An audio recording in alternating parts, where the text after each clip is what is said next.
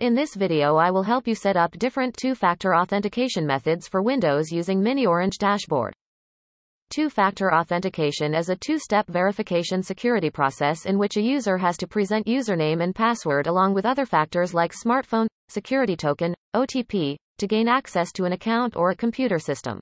miniOrange provides easy-to-use two-factor authentication for secure login to your site. It replaces insecure passwords and adds a second layer of security to your site access, which is easy to set up for any developer or user. miniOrange authentication service works with all phone types, from landlines to smartphone platforms. You can choose from over 15 plus authentication methods. After login into the miniOrange admin dashboard, you can view the list of all the users in the Users section. You can either set up the 2FA method for individual users, or groups of users. Now let's see how to set up 2FA methods for all the users one by one. First, push notification method. In this method, the user receives a push notifications on his mobile which he needs to accept or deny. Let's log in using one of the user's credentials.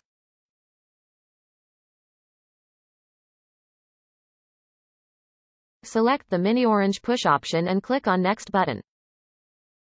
After this, miniOrange push notification is prompted as a two-factor method. You will receive a request for authorization on the registered mobile app. You have to accept the transaction request to validate identity, or you can deny the request if it's not you. Here you have successfully logged into your Windows application. Now let's set up the next method, that is miniOrange soft token, for the other user. In this method, user needs to enter the 6 to 8-digit numeric key received on his mobile. To set this method, you need miniOrange Authenticator app, installed on your smartphone. Sign in with the login credentials of the selected user.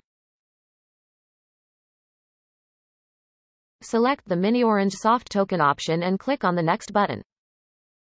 Here you need to enter the 6 digits code generated in your registered miniOrange Authenticator app. Then click on the Next button. You have successfully logged into the Windows application using soft token method. Next method is OTP over SMS method. In this method, user receives an OTP over SMS containing a 6 to 8-digit numeric key. Let's set up this method for the other user.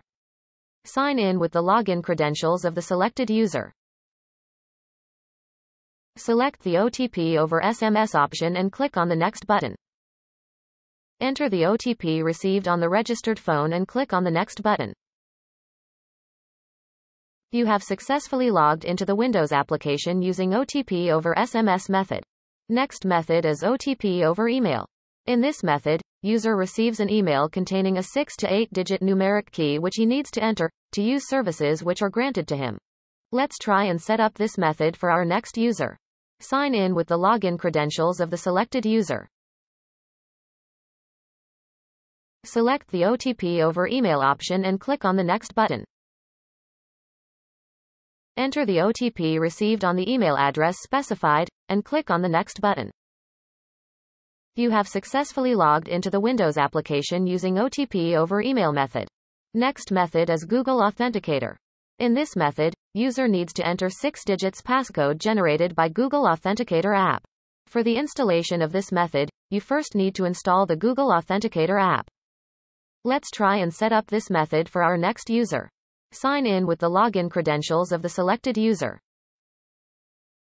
Select the Google Authenticator option and click on the Next button.